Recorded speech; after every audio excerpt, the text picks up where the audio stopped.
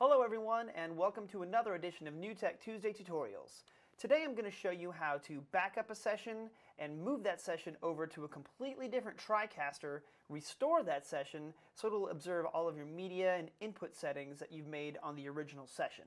So the reason why you would do this is, say you have a TriCaster in one location and then across town in a different studio have a same TriCaster, but you want to bring that session over and not have to physically move your TriCaster, just back up the session. So let's go ahead and take a look at our TC1 interface here. And what I'm going to do is open up one of these sessions I've already created called Back It Up. We'll go ahead and start this. Now, two pieces of information. The media drive that you bring your compressed file over with, make sure it has plenty of free space, and then also make sure that your TriCasters are on the most up-to-date software. So what I'm going to do in this session is just show you that I have a few pieces of media in here and a few settings, which will then move over to a different TriCaster after we back it up. Okay, so here we are in my TC1 session that I built here. I have 8 inputs coming in, some via NDI, some just coming in over a local source here. And in my graphics bin, I just have a couple pictures of some kitties and puppies, and then in my graphics 2 bin, I have a lower third that just says my name and NewTek. So now what I'm going to do is back up this session. Now the way we do that is we'll exit out of this session, go to File, Exit.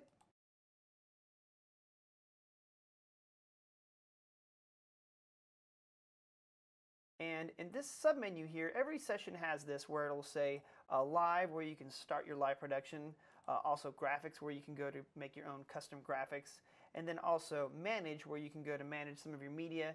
And under Session Utilities here, what we're going to do is click Backup Session.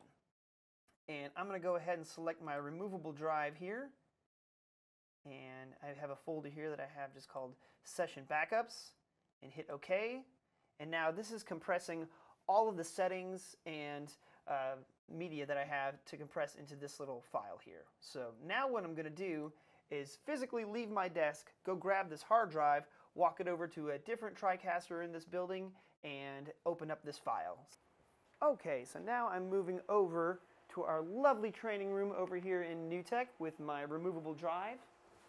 And what I'm going to do is plug this drive into my TC1. Now, looking at my TC1 interface here, my removable drive will pop up here in just a second.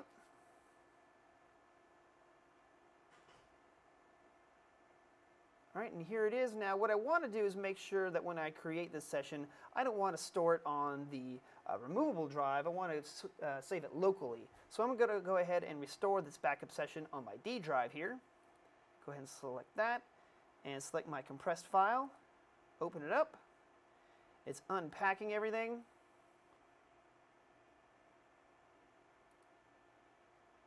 And I'll go ahead and launch this session.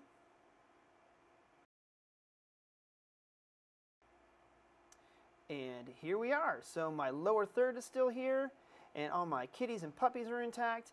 And in fact, it even saved all of my input shots, including my virtual set on my desk that I am currently not sitting at.